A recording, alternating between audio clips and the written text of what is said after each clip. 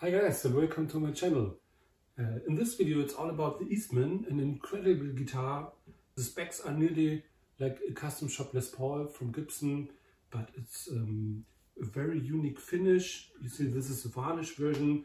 It's like hand painted, or I think it isn't even paint. It looks very vintage, very cool. And some Lola pickups, go-to hardware from the Relic series, and it's a very light and very good guitar. One-piece body, mahogany of course. It has a long neck tenon, an ebony fretboard, so all the specs you would expect from a Gibson custom shop model. Also 50s wiring and all you wish for a nice guitar. And it's very, even without the amp, very resonant. But of course we will hear it with the amp. You also get a very nice vintage sound from this PAF style Lola pickups. So, but enough talking. Let's plug it in and just go straight. Oh, I see a little crunchy. You see, I have this little THR amp. So cool. So everything on full.